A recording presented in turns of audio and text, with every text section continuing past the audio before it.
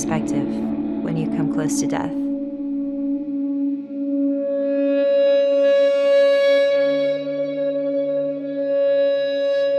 I'm Yvette Young, and this is my breakthrough story.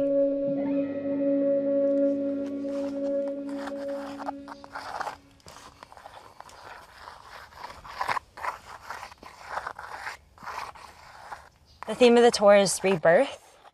For a while, I was kind of in a funk, and I figure it's like starting fresh. I feel like sometimes after pain and suffering comes, hopefully, peace, but also knowledge, experience, and I definitely feel like kind of reborn in some ways with like new wisdom and a new perspective.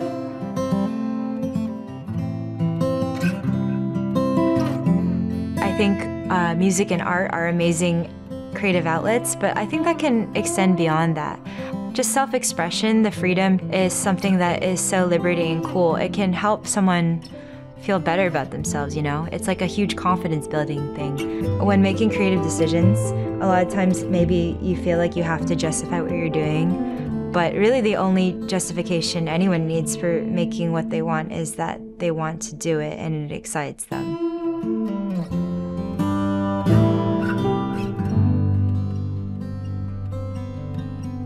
I was raised in a classical music household. I would say that my relationship with music when I was young was more so me just doing it for the sake of appeasing other people. I think at the time I really wanted to play basketball. That was what I was really into, just being a basketball jock. I feel like I was definitely put in a really high pressure environment. Really intense for a kid to, you know, go to school and then have to practice 4 hours of piano a day and then do competitions and all of that. And I don't really feel like I had much time to really be a kid.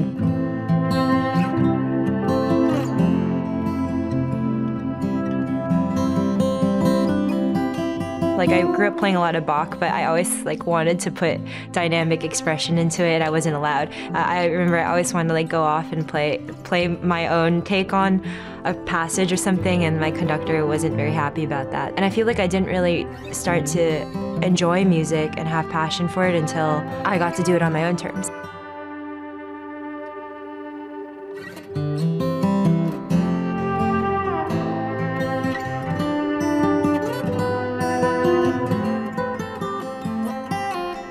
When I was around 16, I ended up developing an eating disorder. My friend actually noticed that I was looking a little sick, and she told on me that I was like throwing away my lunch every day.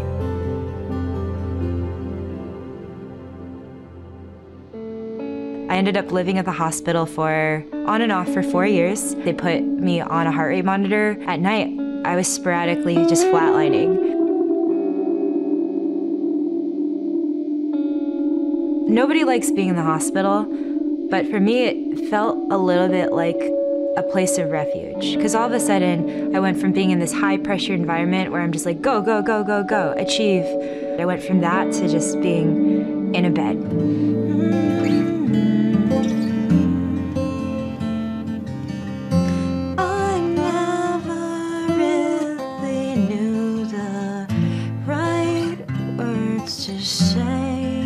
I think picking up an instrument on my own terms and teaching myself guitar was crucial to me recovering. If I were to reduce it to one dramatic sentence, it would be guitar saved my life. I always find lyric writing to be the hardest part of songwriting. Like, I can write melodies for days, but for some reason, once words are assigned to it, it just becomes really daunting to me, so. Music is medicine. For me, it really transformed my relationship to myself and made me feel powerful. I feel like I ended up shifting my mindset from feeling like I just wanted to self-destruct to feeling like, wow, I actually do have control. That's when I feel like the healing really began.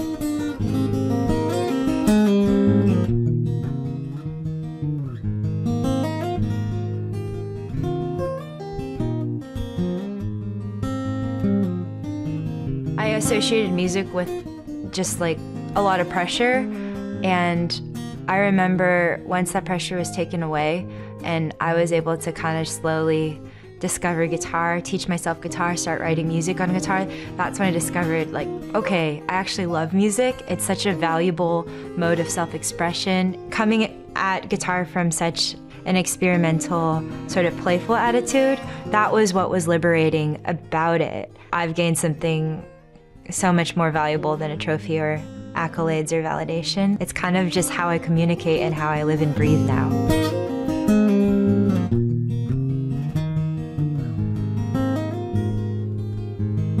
I realized that it actually made me feel like I had a voice for once.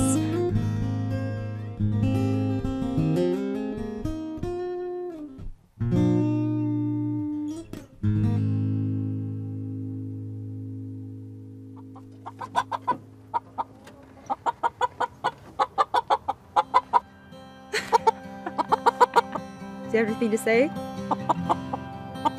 I agree. So I have essentially at my house the avian equivalent of Noah's Ark, and I feel like I've just always had this really strong connection with birds. I think because I've just grown up around them, I just feel this nostalgic connection to them.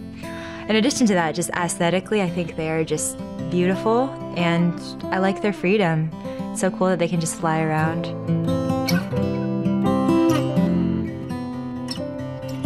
I was and still am not a natural-born performer.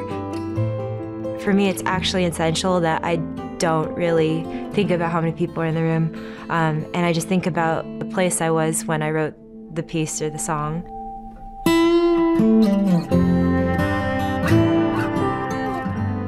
I feel like I've had a successful show when someone is able to feel that place that I was imagining in my head. That's the beautiful thing about any kind of show, is you can be a stranger going by yourself and you know that you already have friends at the show because everyone has one thing in common, and that's their love for music. I have a ton of tattoos. Doesn't make me a criminal. I just really like art. I think it's really exciting getting to choose how you present yourself. Like, people kind of get an impression of who you are with their eyes first. And it's a cool way to support my friends and support art in itself, to keep the community growing, to keep art flourishing. To exist in the world but not live in it. For me, that means not taking the safest path, but just having faith that this is the road that I feel like I should take.